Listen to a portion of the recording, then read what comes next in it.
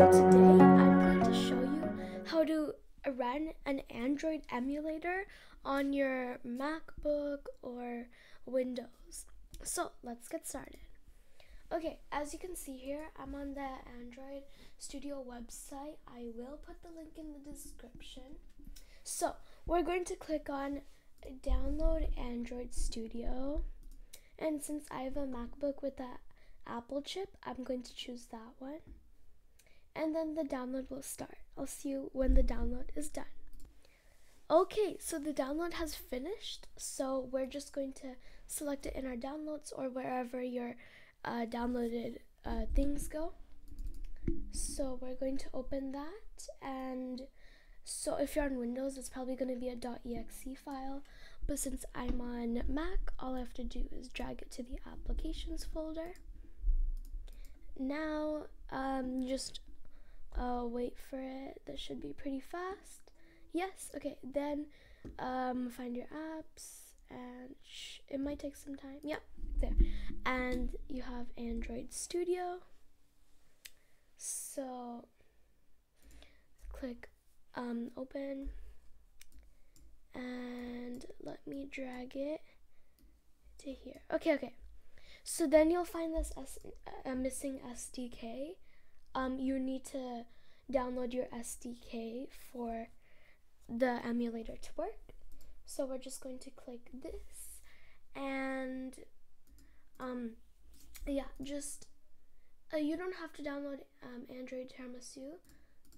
Oh wait, you have to. Okay, yeah, and then just click next, and then next, and accept the terms and conditions, and the download will start. I'll see you when it's done. Okay, so the download has finished, so we're just going to click finish. Now we're going to go to more actions and virtual device manager. So I have these two already. Here, let me just delete them so I can show you. Okay, so click create device, and you can choose any you want, but if you want a Play Store, you have to select these ones with the Play Store icons. So just if you want a Play Store, just follow what I do. So I'm gonna choose a Play Store compatible device and click next.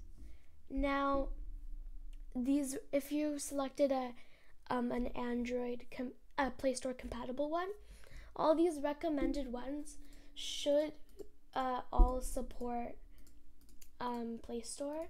So I'm just going to do this one at the top and hit download. And again, this should take some time, so I'll see you when it's done. Okay, so it has finished downloading. We're going to click finish and then click next. Now you can name it whatever you want and choose the startup or orientation. And if you want to change the storage and all these other settings, just click show advanced settings. Unfortunately, the settings that are grayed out you cannot change. However, I just want to give this a bit more storage, and then click finish. Next, just click this play icon to launch your emulator. This might take some time depending on how fast your computer is, of course. And it should open up in a separate window. Yes, it has opened up here. And just give it a few seconds to turn on. And you can see the Google logo. So just a few things to keep in mind. You don't get to go through the full setup process. It just comes like automatically set up. Yeah, and also sometimes you can't change the RAM if you chose like a Play Store compatible one. So if we go into settings, it will say about emulated device. So it like knows it's an emulated device. And these are the things. This phone number, this is just like a fake phone number. You can't call it. It's just, to like test with. So yeah, this is not my phone number if you guys are trying to call me. But yes. And yeah, that's it really. It may be a bit laggy, and for Play Store and stuff, you have to sign in with your Google account. But that's it. Thank you for watching, and I'll see you later. Bye!